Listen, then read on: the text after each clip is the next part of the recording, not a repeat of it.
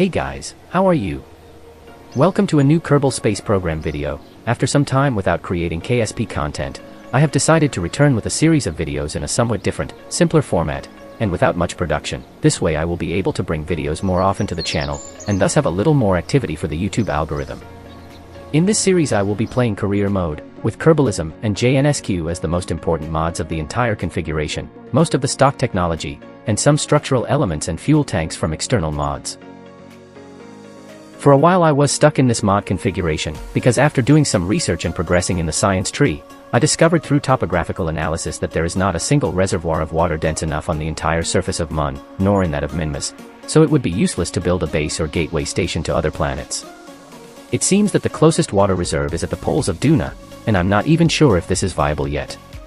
If you add to this that most contracts in JNSQ plus Kerbalism provide a very small amount of funds in contrast to what it costs you to carry out the missions, to the point of resulting in more loss than gain for some cases, it becomes totally impractical the idea of creating planetary bases, motherships, and basically everything that makes KSP fun. Luckily, I found a somewhat ingenious alternative to progressing my career at JNSQ, without exploiting two surreal bugs, and through a perfectly plausible business model in the real world. Resource mining. For those who do not know the planetary base mod, it includes a nuclear fission energy system, as well as the possibility of extracting uranium from the environment using excavation drills.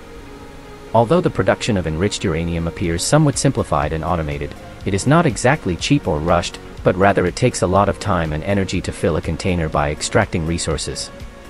But, at least it is possible to produce it from local ore. This undoubtedly opened a window of possibilities for me to continue this series in an interesting way, and make some crazy creations, which I will tell you about later. The key point of this is that enriched uranium costs a fortune, approximately 1 million funds per full container. So if we extract enough uranium from the local ore, this will give us the possibility of recovering the loaded containers, and earning approximately 3 million for each full uranium charge. I had to raise a lot of funds to start this because in general all tools related to nuclear materials cost incredibly expensive in KSP, even empty containers are expensive. The launch of my first base cost me a total of 5 million, discounting the 2 that I recovered from this cargo nuclear helicopter. In this first chapter, I will show you the installation of my first nuclear material refinery. If this is successful, I will be able to make incredibly monstrous ships once again, but this time, in career mode. I could even pick up my abandoned generational ARCs projects that I built in version 1.7 of KSP. The first thing we will do is place these stations away from the base.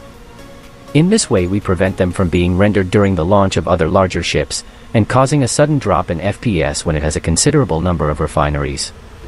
Once they are operational, it would be necessary, or at least advisable, to bring the uranium shipments to the base by land or air, thus obtaining the greatest amount of funds possible from these containers, which ranges from 900,000 funds of clean profit for each tank.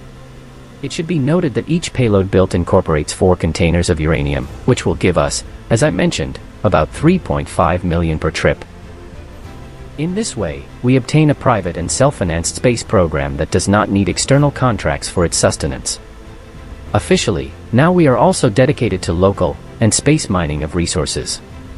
Meanwhile, I will tell you a little about the design of this aircraft and my configuration of mods, at least in the most important ones. When I created this instance to essentially play career mode, I did so with realism as the main foundation, so Kerbalism had to be mandatory. You may be wondering, what about real fuels, Principia, remote tech and real solar system? The truth is that I had my reasons for discarding these mods due to compatibility problems with Kerbalism. Real fuels only works with Kerbalism if you have RSS installed. RSS, although I love his initiative, I have it reserved for a special project I am currently writing, plus I like to play in the Kerbal system, as if the Kerbals were a real race instead of a cartoonish pseudo-humanity. I will explain later better my reasons on this. Finally, the remote tech mod, I uninstalled it for a couple of reasons. The first is that it does not give me the possibility of combining antennas. The truth is I felt that it took away many creative possibilities from the game. And finally, the last time I played with this mod apparently it started demanding too much of my CPU, which started causing insane lag in my missions as I accumulated more and more ships in orbit. Then I couldn't uninstall it because all my systems depended on it, and I ended up lose that game. For this reason I decided not to use it again in the short term. About this aircraft. It is a nuclear helicopter for super heavy loads. It has 12 main rotors for lift and 6 secondary rotors that control the yaw. The rotors belong to the fire spitter mod, which I use to reduce the parts content by eliminating the need for use blades on propeller aircraft. In addition, it looks a little better when they rotate. The engines are powered by 3 fission reactors on board the helicopter, as they are the only form of energy that can satisfy its tremendous consumption. And of course I opted for an electric configuration since these have better power and respond more quickly to power changes, which allows us to use throttle controller avionic to stabilize the flight automatically and make the trip easier. It is also necessary to be somewhat careful with the combination of the SAS and the TCA at the same time, because although in small ships this does not represent any danger, when it comes to large ships or with fragile cargoes, there is a risk of entering into a spiral of compensations that cause unstable vibrations and end up breaking the joints. For this reason, automated systems should not be abused in this case. Once we are at a safe distance from the space center, we begin to descend slowly, using the SAS as little as possible, and trying not to turn off the engines at any time. This is because Kerbalism incorporates one of the real fuel's functions, which are the limited ignitions in almost all engines. Although I established the reliability of the engines at high, we have 31 ignition sequences and each one increases the risk of damaging an engine. For this reason we always try to minimize them. Since these are electric engines with short propellers, the response is practically the same as that of a rocket engines. I am still concerned about the durability of these rotors, since I do not accept the idea that an electric engines can break down just after 31 ignitions. I don't want to compare something of the scale to the fans in my house, but you understand what I'm trying to say, right? Maybe it could be a compatibility problem with Kerbalism, I don't know. Whatever the case, it is not a big impediment fortunately. At least not at these stages of the game, so I will continue with the mining operation pretending that nothing happens. At the point of approaching land, I was missing some dust raised by the propellers. It is a shame that they have not implemented that mechanics in these engines. It would create a slightly more realistic effect.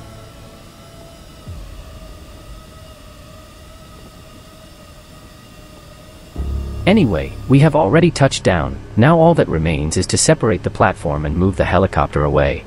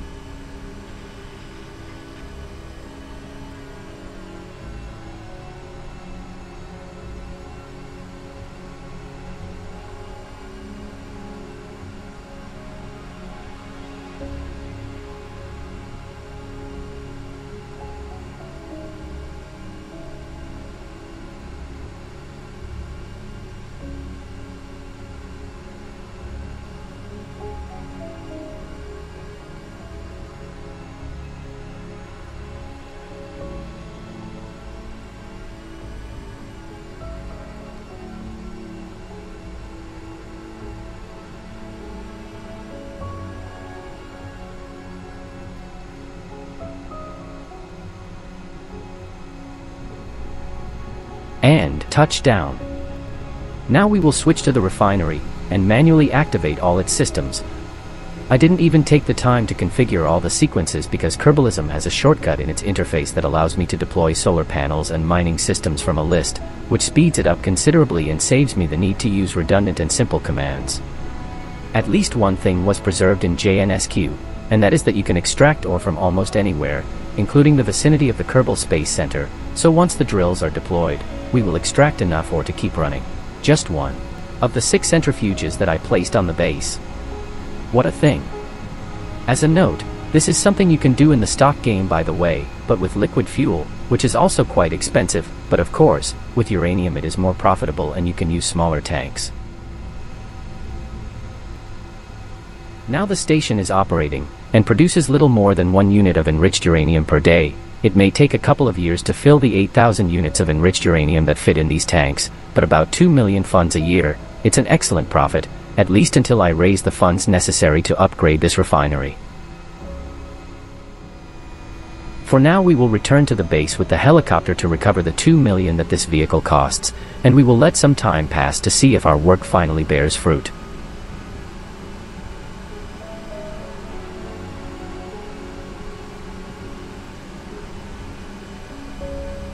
Although the entire refinery is automated, perhaps it would not be a bad idea to incorporate an engineer to work to speed up the production of resources. I don't know if it is due to the low concentration, or perhaps the fact that it is not operated by any engineer, but if it is possible to speed up the work, perhaps it would be worth adding some food reserves to this position so that it can be operated by other Kerbals. For now, I will begin a maneuver towards Edna to fulfill one of my pending contracts, which are not few, and with some luck, they will also be the last, at least until I have at my disposal a mothership, built thanks to the finances obtained by these refineries. I am even considering building a road from the space center to this new facility to move the mineral easily by ground vehicles. Of course, as long as all this works. For the moment we will leave this video here. Remember to like and subscribe to see the next chapter. See you soon.